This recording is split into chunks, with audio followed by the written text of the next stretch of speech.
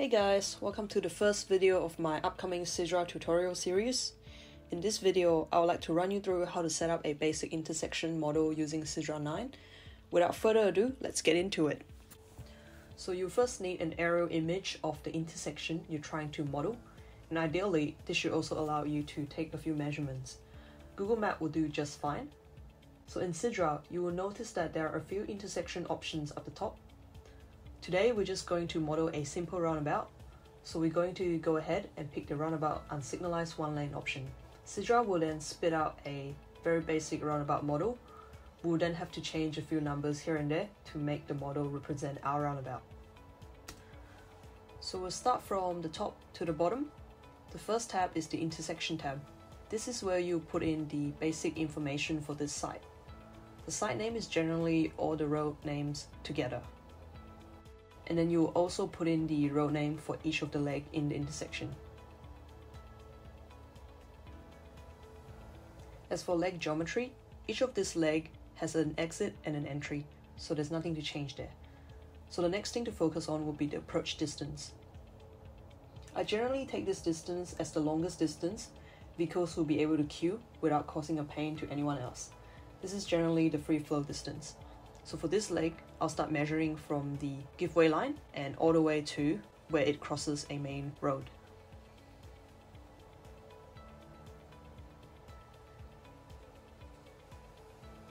And now go ahead and enter an approximate number into the approach distance. And then we'll repeat these for the other few legs.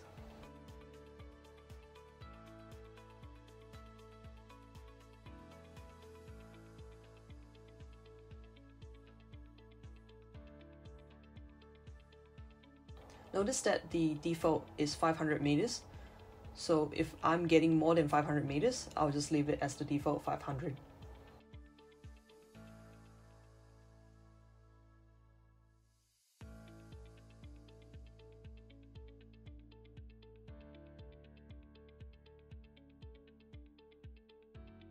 So that's the approach distance done for each of the leg.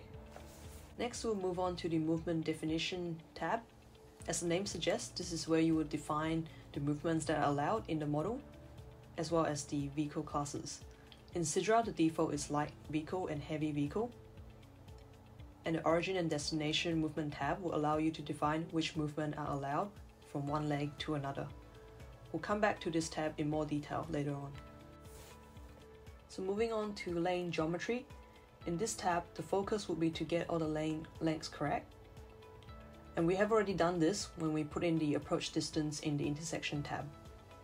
There are also usually short lanes and turn pocket, which we'll have to measure, but since this roundabout doesn't have any of those, we don't have to worry about them. The next thing to do will be to measure the lane widths in each leg and input that into SIDRA.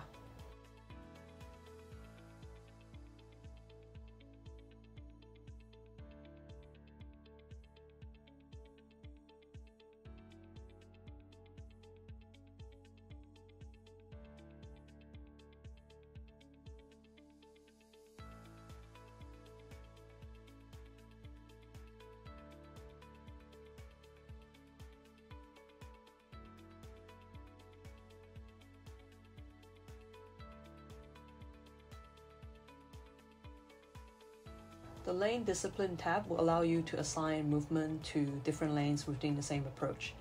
But this doesn't really matter since we only have one lane in each approach at the moment. But you can turn off a movement by unclicking them.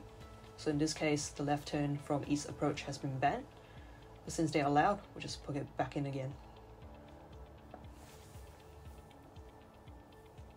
And that's lane geometry done.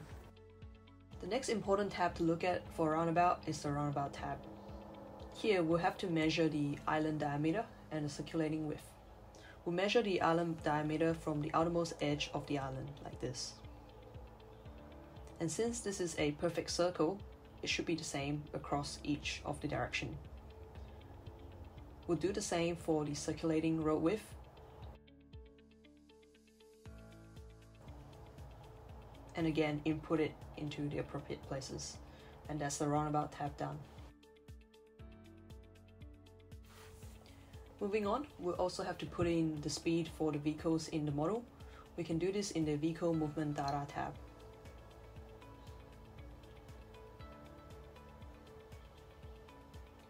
In WA, we can use the Mayro's Road Information Mapping System to check this information, which is what I'm doing now.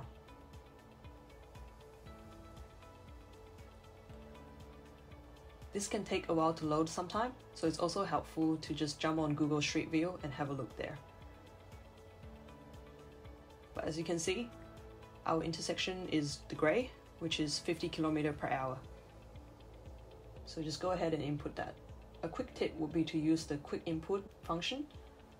Select all legs so that you don't have to type it in for every single leg.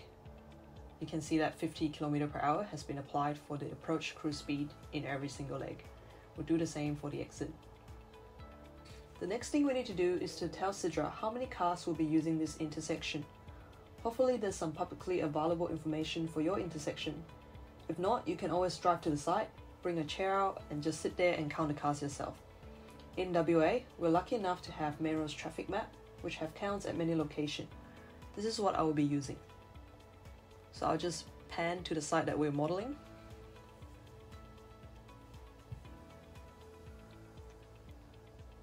So as we can see here, there's a video survey from November 2019.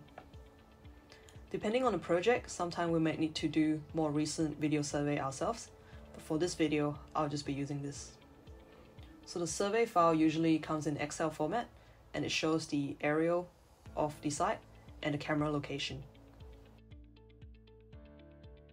The diagram tab is useful as it summarizes the hourly volume as well as the peak. There's also raw data included in case you need to do more analysis. For us, we'll just be using the Summarize Diagram tab. Now you may notice that there are 4 movements per leg in the diagram and we only have 3. That's because we haven't included the U-turn. So we go ahead to movement definition and just turn on the U-turn movement for each of the leg. Next, we'll also have to assign this movement to the lane. And since we only have one lane, we just have to turn it on.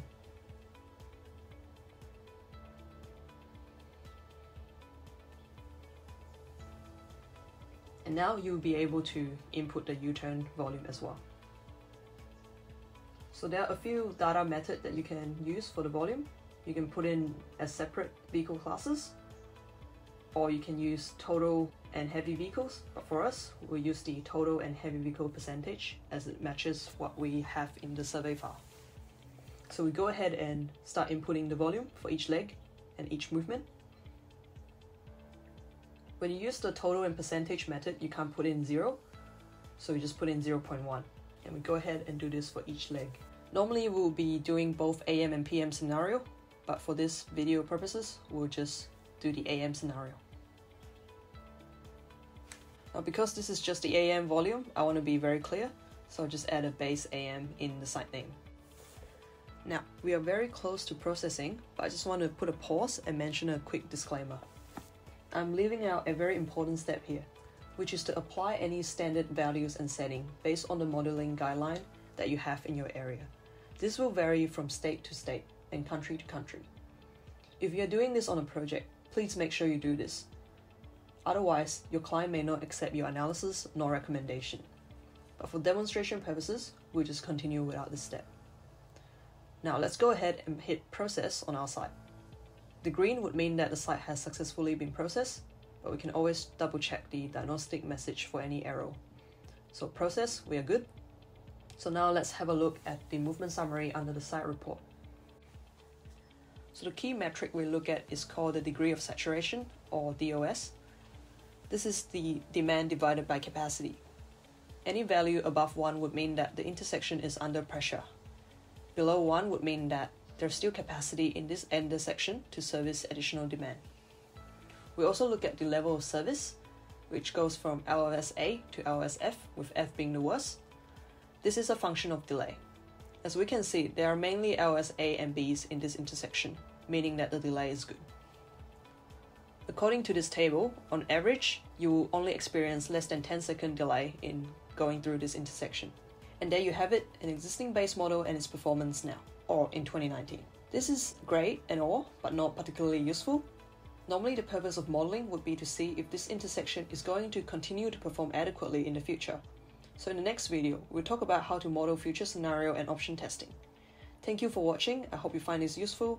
Bye bye.